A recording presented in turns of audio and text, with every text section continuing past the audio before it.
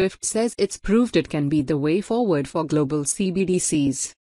SWIFT, the interbank messaging system facilitating cross-border payments, has presented a framework for a global central bank digital currency (CBDC) system, claiming to have solved the challenge of interoperability between different networks.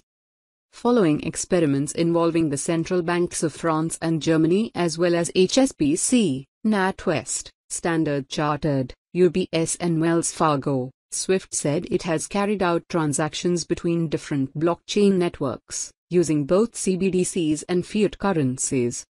With the vast majority of central banks exploring development of digital currencies, attention has turned to how the CBDCs of different countries could interact when using different networks.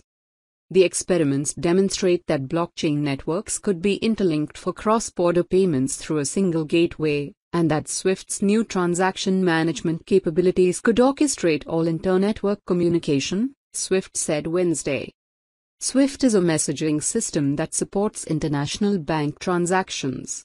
Its network is used in more than 200 countries by over 11,000 financial institutions. However, there have been suggestions that digital currencies in the form of crypto, stablecoins or CBDCs could turn SWIFT into an also-ran.